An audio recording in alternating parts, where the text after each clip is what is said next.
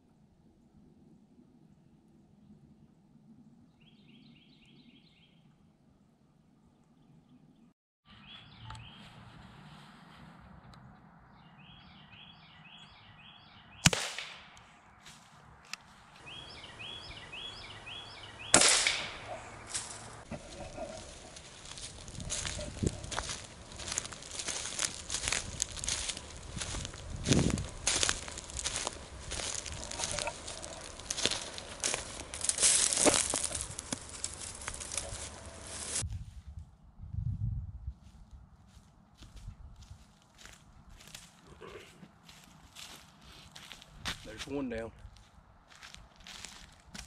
All right, we're back at the house. Got the squirrel here. I'm going to show you how to clean it. So what I do is I start with making an incision right below the tail.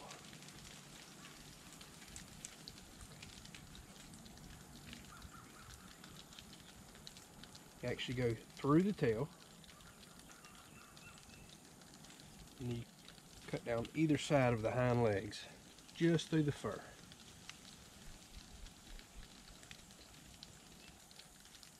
Whole point is to get that flap. All right, now that we have our flap made, what we're going to do is put the squirrel on the ground, put the heel of our boot on that flap, and simply pull up.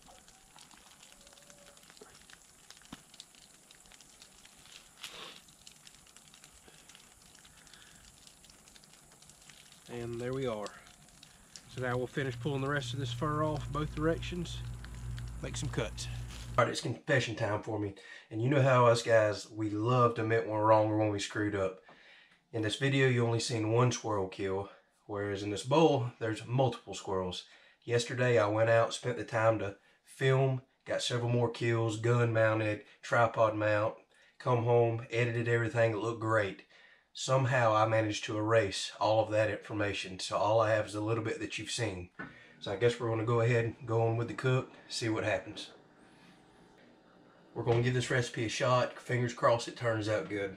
I've got my pressure cooker here. All I've done is put about a cup of water in it. I've got a bowl full of squirrels.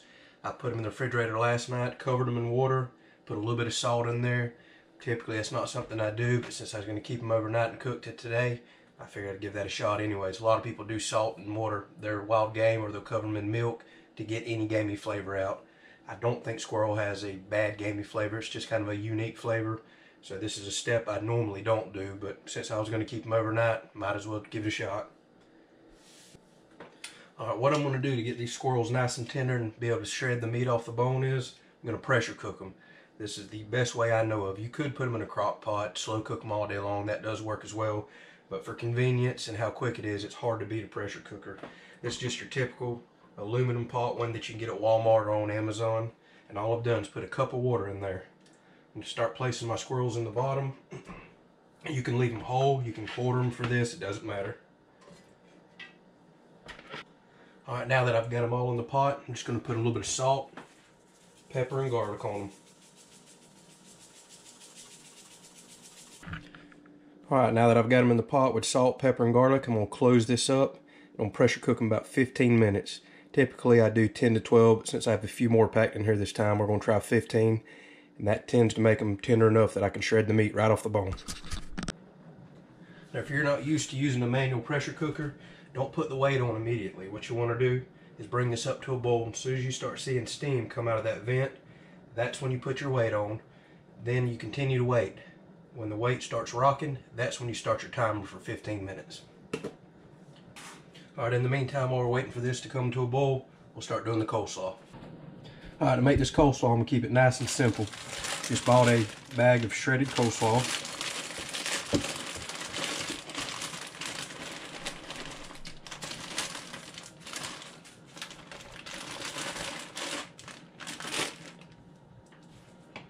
I'm going to put in some mayonnaise.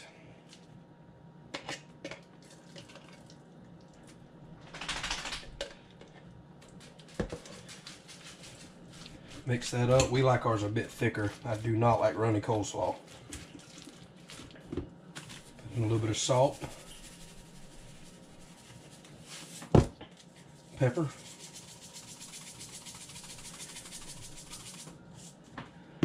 Some hot sauce.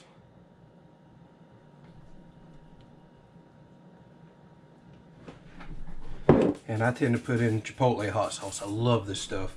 Typically I use this more for tacos. It's just got a great flavor. So I like to put it in anything that requires hot sauce. Alright, we'll put that in the refrigerator and let it sit. The longer it sits, the more those flavors kind of mellow together till we get the meat shredded off the bone and make our pulled squirrel. Looks like somebody else is excited for squirrel.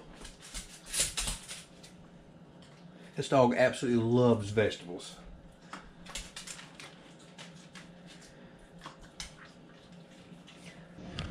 I don't know if y'all can see that, but that's exactly what we're looking for. As soon as that vent starts puffing out just a little bit of steam, that's when we'll put our weight on. And we'll give it just a few more minutes. When that starts rocking, we'll start our timer. Alright, that's what we're looking for. Whenever it starts rocking like that, you can cut the heat back. It doesn't require much at all to keep it going. You just want it to barely rock. Now we'll start our timer. Alright, the timer just went off, so what I do is I kill the heat and let this slowly come down until this lock drops. Some people put this underneath the cold water in the sink, or they'll go ahead and take the weight off to relieve the pressure quicker. But if you want to go by my timing, I let everything just naturally go down. When the lock drops, take the weight off the top, open it up.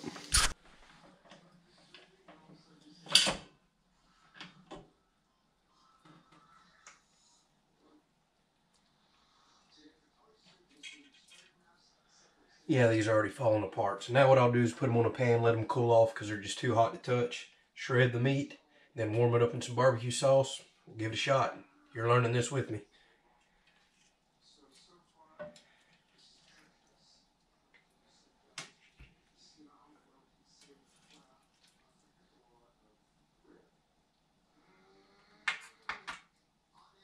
Now don't mistake that broth. It actually looks very good, smells very good. I also make squirrel and dumplings as well as Brunswick stew. That broth right there, don't toss it out if you make something like that. It works well, it tastes great. Alright, so now all I'm going to do is just take the meat, start picking it off the bones, just separating it out. I'm going to put the meat in the frying pan along with some barbecue sauce and just kind of heat it back up. We're done. See how easy this pulls off. Just falls apart.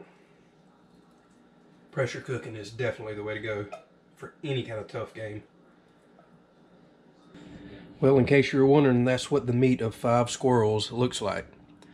Not bad. Quite a bit more than I was expecting. It looks a lot like pulled pork, smells like pulled pork. Gonna mix some barbecue sauce in, simmer it for just a minute, and serve it up. Alright, here's the final result. I'll be honest with you, I just tried a little bit. It tastes exactly like pulled pork. I'm blown away. So, if you get a lot of squirrels, this is a great recipe to try.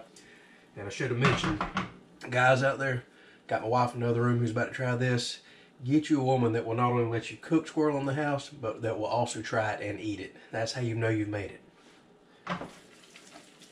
There we are. Started out with a crazy idea. Pulled pork style squirrel sandwich with a spicy coleslaw. Gonna give this a shot.